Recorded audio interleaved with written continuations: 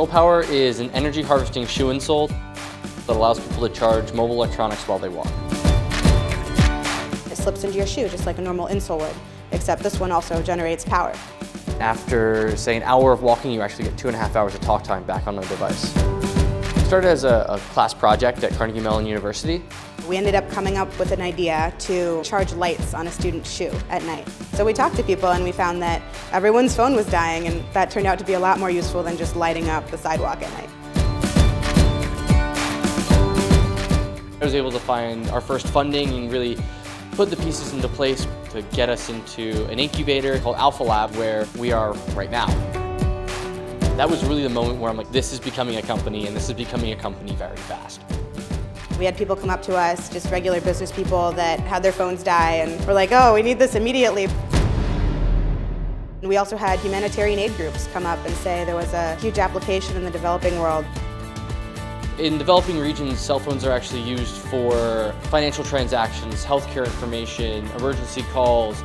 They'll actually walk miles a day to charge their device. And with SolePower, they don't have to do this. It's a pretty complicated problem, creating an insole that'll harness the power. You really need good computer design tools in order to prototype quickly.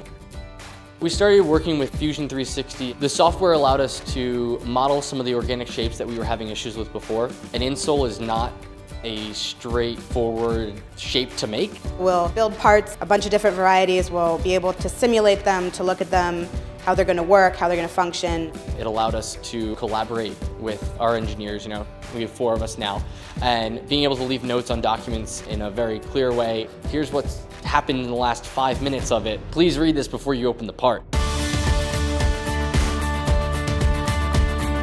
What I'm most excited about is definitely just getting the insole into people's shoes, seeing them use it, seeing this idea that started out as sketches on paper, almost 2 years later, working. For us, it's just an amazing opportunity to be a part of something that can have such a global impact, where people are really extending helping hands to get us into the areas where SolePower can be useful.